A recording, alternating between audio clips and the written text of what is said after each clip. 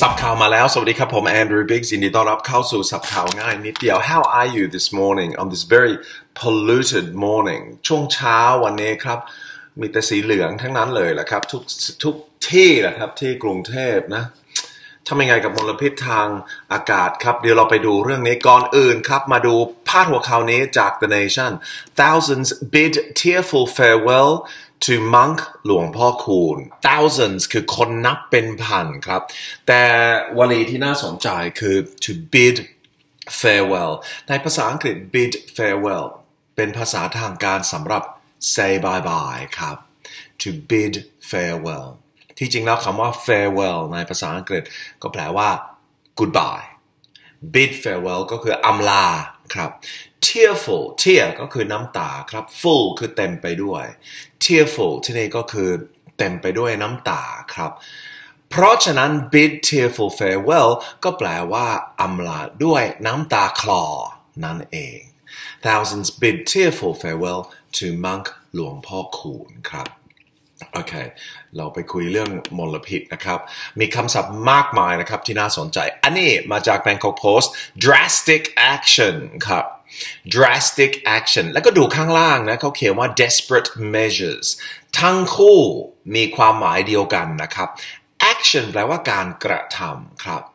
drastic คืออะไร drastic แปลว่าขั้นรุนแรงครับร้ายแรงที่สุดขีดเลยก็เป็น drastic ออกเสียงเป็น drastic เพราะฉะนั้น drastic action ก็แปลว่าการกระทำขั้นรุนแรงคือณบัดนี้มลพิษแย่ขนาดนี้ตอนนี้นายกรัฐมนตรีกำลังคิดจะปิดโรงงานโรงเรียนก็ปิดไปแล้วแล้วก็อาจจะสลับการขับรถนะครับมีป้ายแดง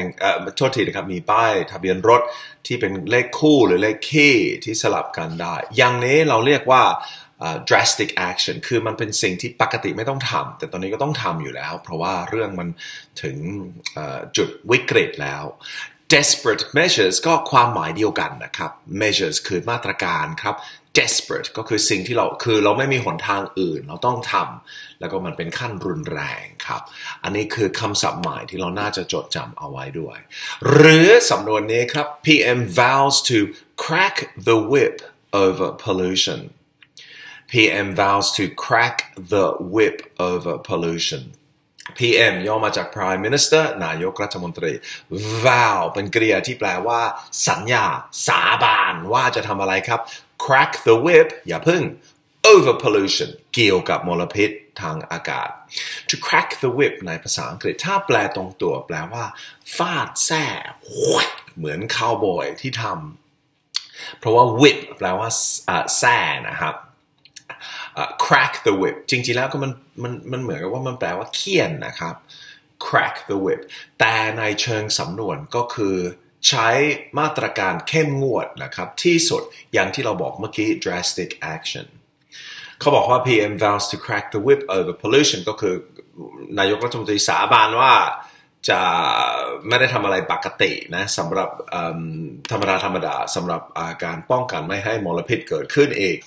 Opposite routes for youth ก็คืออีกเรื่องหนึ่งอันนี้คือเรื่องการเมืองครับอภิสิทธิ์เวชชาชีวะออกไปหาเสียงนะครับสำหรับพรรคประชาธิปัตย์แล้วเขาใช้คำว่า root for ในภาษาอังกฤษ root for ก็แปลว่าเชียร์ครับอย่างเช่นเชียร์บอลนะครับ I root for Arsenal I root for Liverpool I root for Man U อันนี้ก็แปลว่าเชียร์หรือสนับสนุนเป็นศัพท์จากประเทศอังกฤษครับ